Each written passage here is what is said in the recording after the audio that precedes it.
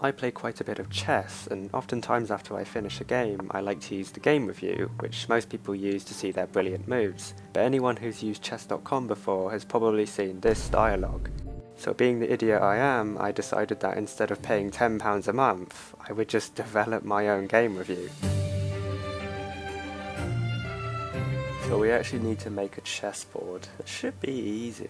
You could have like the moves of the game down here, I guess. Oh, that's actually beautiful. So currently this is what we have. The idea is that you enter the PGN here. What I need to do now is actually load Stockfish in. So the first thing we'd have to do is pass the PGN given by the user into its individual moves. Stockfish would then play out the game and produce evaluations for each position. The idea is that you would be able to calculate the differences in evaluation as a result of each move, which could be used to determine a classification. I've downloaded stockfish.js here, the UCI protocol. Well, this HTML document, try that command then. Nice, but like, what's the evaluation? We need to extract the actual evaluation. I have no idea why it's saying mate and 2 for white because black is completely winning. I'm not sure what happened there, but we've got all the evaluations for each move now. So here it is. It does look like it's generating classifications now. E6 there was a mistake, couldn't tell you why. I should actually distribute book moves.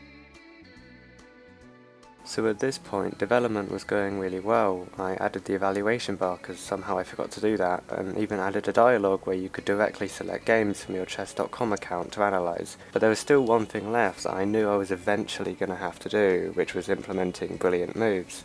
Okay, so at this point I'd already been working on the app for like 4 weeks, so I pretty much went silent to focus on coding. The algorithm would look through all of your pieces and compare the number of attackers and defenders to see whether or not it had been sacrificed. So now it looks like the bishop has in fact been sacrificed, but we actually still don't have enough information because this is a piece that was just exchanged for a queen. So it's not really a sacrifice as much as it is a capture of a free queen. And what about danger levels? To put it simply, it was a nightmare to develop and I'd much rather never touch that code again. But finally, after over a month of active development, the app was more or less complete, so now it's time to play a game. Right guys, we're gonna win the game. So I'm hoping to get a brilliant move so that we can find it on the game report. Bishop d4. I think knight here is just winning. It's so winning. But I can go here. Ain't no way he defended that. Do I save? Bishop b5. If he takes, then I have mate!